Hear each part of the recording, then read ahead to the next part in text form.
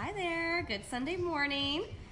All right, we are getting ready for the 9 o'clock show this morning here on WFMJ Weekend Today. Let me know what you're up to and what you're doing this weekend. I know we are getting ready for a big show coming up here in less than a couple minutes. We are interviewing the Mayor of Warren one-on-one about his goals now that he's been reelected.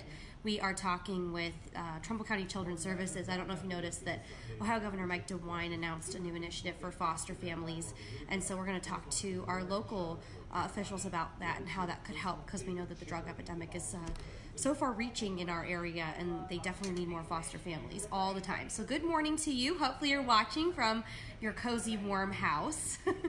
It's warm in the studio, so no worries there. At least I'm not chilly. And we're just getting ready for the show to start in 2 minutes. We have a lot coming up on the newscast too as I open my scripts here. The Ohio State Highway Patrol has a person of interest in the shooting where I guess unmarked cars for the patrol were shot at, they think on Friday on Youngstown, I think South Side. And they said that they've got a person of interest and some vehicles in custody. So that's the latest on that local story. We also have a couple other big stories going on in the area. We had a standoff in Canfield, ended okay, but we'll tell you all about that.